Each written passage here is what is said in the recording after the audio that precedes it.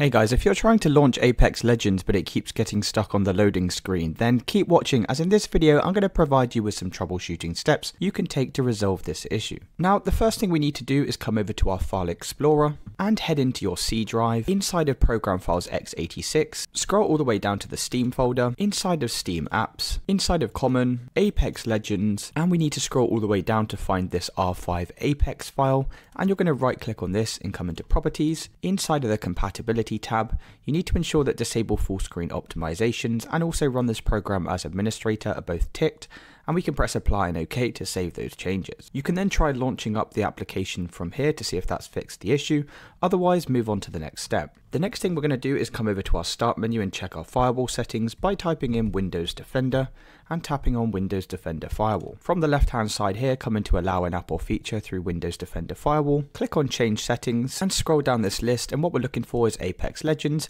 As you can see, I already have this added, and you need to make sure both private and public are ticked. If you don't have Apex Legends within this list, say for instance if I just remove this, then what you'll need to do is come over to Allow another app, inside of Browse, and we can locate our Apex Legends application inside of the C drive, inside of Program Files x86, back into the Steam folder, inside of Steam Apps, Common, Apex Legends, and then just double click this R5 apex.exe file and press Add. Then once again make sure private and public are ticked, and we can press OK to save those changes. Then next thing you can do is come over to your Start menu and search for Settings and tap on the Settings icon. Then from the left here we're going to scroll all the way down into Windows Update. Then press this Check for Updates button just to ensure you're running the latest version of Windows, as sometimes outdated software can cause compatibility issues with our games. Once you've installed the latest update, you can close out of this window, and we're going to head over to the Steam application, and from here come over to Library, then right click on Apex Legends, inside of Properties, and come over to the Installed Files tab,